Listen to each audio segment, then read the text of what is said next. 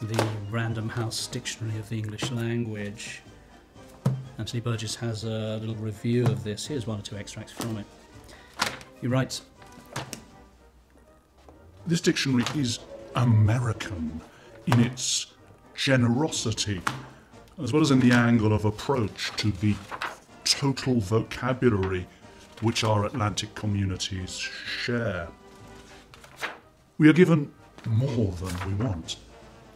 Atlas, gazetteer, summary of world history, Declaration of Independence, and more defensible as genuinely lexical superfetations, concise French, Spanish, Italian, and German dictionaries.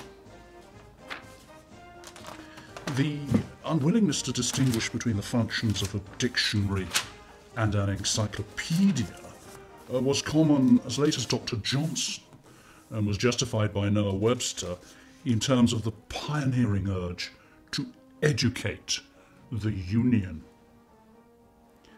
My choice of shit as a first sample doesn't spring from scatomania or scatophilia.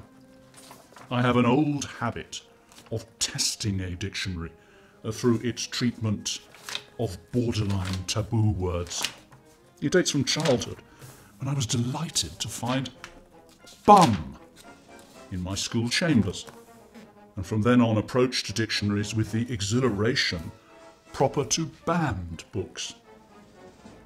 Fuck and cunt are not in Random House, but cunnilingus is.